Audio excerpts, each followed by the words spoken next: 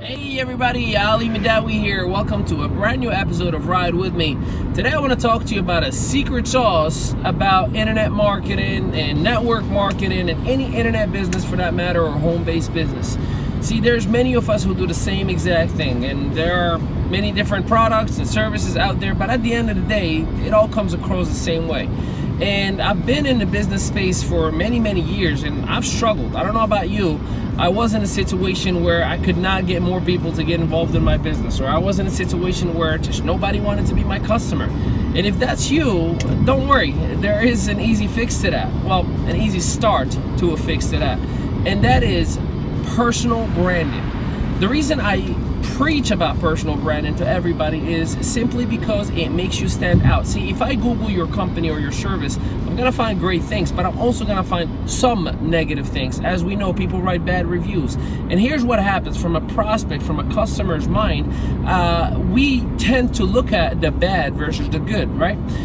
So if you brand yourself and you're promoting your name, your identity, your culture, your vision, your story, people can Google your name all they want. I mean, unless you've had some bad history or baggage, I mean, it is what it is. Life happens. But my point is, you are in control of the message. You are in control of that individual that you want to become. You are in control and in charge of how you monetize your brand yourself. And second thing, I've been in a situation twice actually, three times in my career where a network marketing company terminated the network or went a different direction or what have you, and it played with my reputation and it played with my credibility, and I lost a lot of people in my network.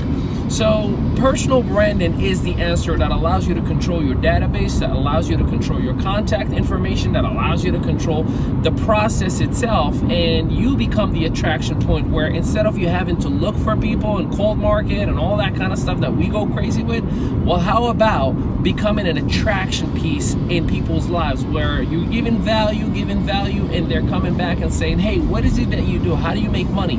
That's called a qualified prospect if you haven't heard about that before. So but anyhow, check out that link that we have below. We have a series of webinars that we're doing live where we educate the masses on how to build their personal brand, how to understand the message and the language of marketing, how to control their exit strategy, how to have a business plan, and a whole lot more. So make sure you jump on, see if there is a session that is coming up soon, and make sure you register for it yourself.